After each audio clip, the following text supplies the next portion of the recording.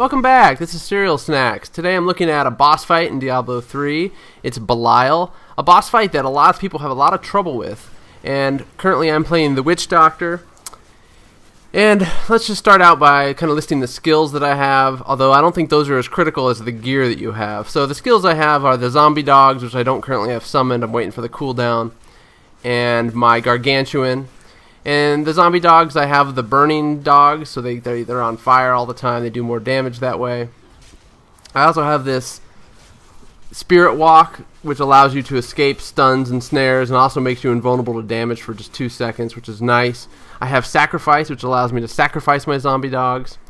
And I have the gargantuan, of course, I mentioned that. I have the poison dart with splinters rune, which is actually probably the highest DPS thing you can use, and it's funny because it's the first skills you get in the game, but it's very, very useful. And then I have the fire bats, which I have set as dire bats on the rune. So you can see I got my zombie dogs out. I'm fighting the first iteration of Belial, which is actually the easy part.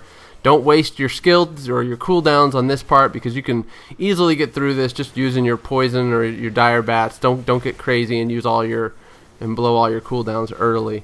One thing I was saying is that one thing I found in this fight, and I'm about to go into the actual real fight, but quickly, it's all about gear. I went, and as a casual gamer, I'm not a fan really of using the auction house, nor do I really do a lot of research on it.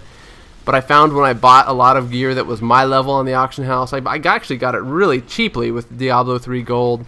And I just mixed intelligence and vitality. So I have about half plus points on intelligence and half plus points on vitality. And that's helped a great deal. And I'll show you the gear at the end of this fight. But right now, the critical part about the Belial fight is really just running around and try to avoid his attacks. He throws down green circles that show where he's going to attack, so it's kind of nice.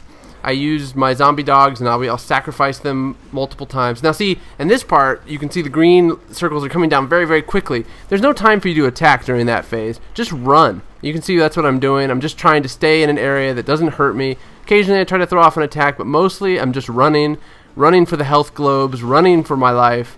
And then when that stops, then you can sit there and take your time to attack, avoiding, of course, the green circles that come slowly at this point. So you see I sacrifice my zombie dogs. I'm going to summon them here, and again, the fight lasts long enough that you can summon them probably twice.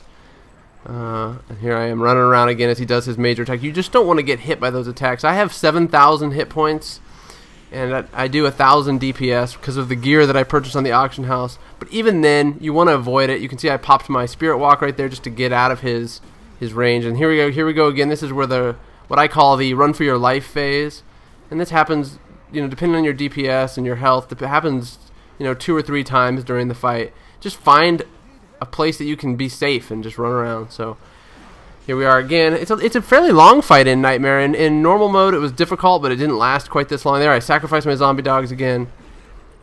You just run and run and run. As a witch doctor, you're lucky because you have these pets that can do the fighting for you. So even if you're running around for your life, they're still doing damage, and you're just avoiding the damage at that point. So I think that in this boss fight, having that good mix of intelligence and vitality is good. And I'll show you my stats. There's my achievement for beating the Lord of Lies. Let me take a look at some of the stats and equipment that I have equipped and the skills I have equipped, just to give you an idea of what you probably should shoot for to make it through this fight. And I'm using poison darts with splinters. You can see that there. That's a great DPS attack that you have. I can't say enough about it. Dire bats, of course, you have the dire bat rune on there, do huge amounts of damage. They burn a lot of mana, but it's nice if you can pop a couple of those off every once in a while. Zombie dogs is on cooldown right now. Spirit walk, and I have the honored guest rune, which allows me to gain mana back when I'm actually trying to escape dying, which is nice because you can throw more dire bats their way. The gargantuan, which is actually I set at restless giant, which actually gives you a lot more damage against bosses like this, against single targets. Of course, I have the sacrifice rune with the next of kin, or sacrifice for the dogs, the next of kin rune. Jungle fortitude, which reduces your damage by 20%. I only use that on boss fights. I have Zombie Handler, which allows you to have 4 zombie dogs. It's kind of nice to have, right? So just a little bit more damage. I don't know how. You could probably swap that out for something else if you want. And of course, Spirit Vessel, which is great if you come close to death because it avoids you from dying at least once during the fight. And here's some of the weapons I bought. You can see they're all level 41. Probably an even mix of intelligence and vitality on them. All I did is went to the auction house and said I wanted rare items with a mix of those two stats, and I found them very, very cheaply. I think under 5K for each weapon, which is ridiculously cheap. You can see my DPS was 1,000, hit points were 7,000. I said that before. I didn't really get anything special from this fight, but I beat him, so it's nice to beat probably what I feel is the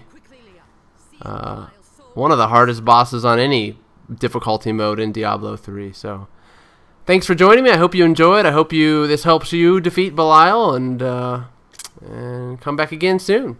Thank you.